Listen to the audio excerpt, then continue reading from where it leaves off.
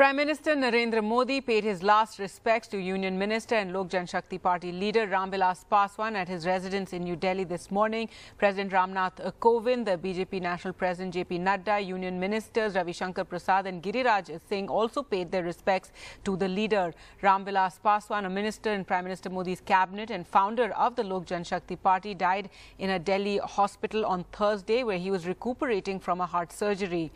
Home Ministry officials have said a state funeral will be accorded to Vilas Paswan. His cremation will take place in Patna on Saturday.